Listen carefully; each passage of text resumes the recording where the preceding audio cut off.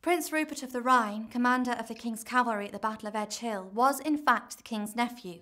He was only 22 at the time of Edge Hill and embodied the image of the cavalier with his long hair, good looks and flamboyant dress. But beneath this veneer of youth was a well-trained, hard and experienced soldier who had seen service in the Dutch army. He was captured at the Battle of Lemgo in 1638 and imprisoned for 3 years. During his captivity, he spent much of his time studying military history, and even after his release, he continued to study in Vienna, so that, by 1642, he was, in his own right, a very competent officer.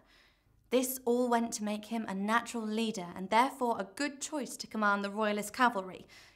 It was in Vienna he was given a pet toy poodle called Boy, which was killed at the Battle of Marsden Moor in 1644, much to the sorrow of Prince Rupert.